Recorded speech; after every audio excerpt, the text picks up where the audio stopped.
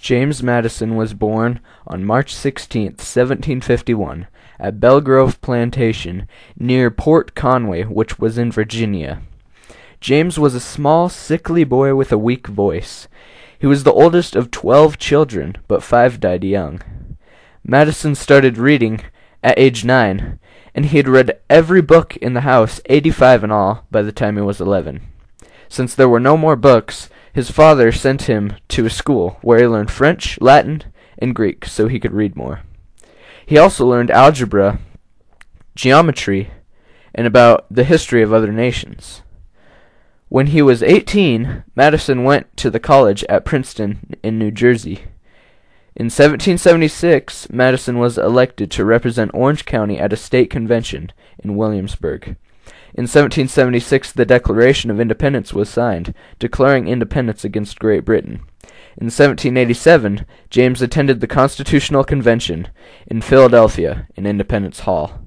George Washington presided, and James Madison was considered the father of the Constitution after the convention.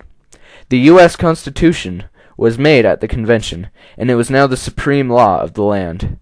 Madison was considered the father because he came up with most of the ideas for the new government. There were 7 articles in the Constitution, and Madison later helped make 10 amendments to it in the Bill of Rights. Madison helped Alexander Hamilton and John Jay write the Federalist Papers to persuade people to ratify the Constitution. Madison was later elected to Virginia's ratifying convention, where he helped Virginia ratify the Constitution, even though Patrick Henry, who was against the Constitution, spoke there.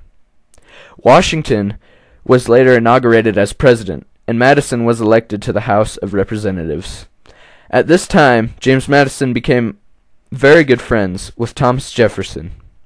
In the fall of 1793, Madison married Dolly Payne. When John Adams became president, Madison retired from public life. At this time, Madison lived at Montpelier in Virginia. Later, Madison's good friend Thomas Jefferson became president of the United States after serving as vice president to John Adams. So Madison decided to run for president. He was inaugurated in 1810. While he was president, the War of 1812 broke out, and the British burned Washington.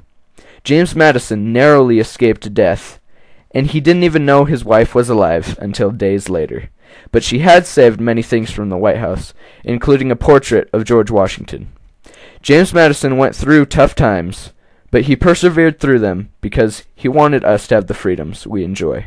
He is my hero because he did everything for us, not himself.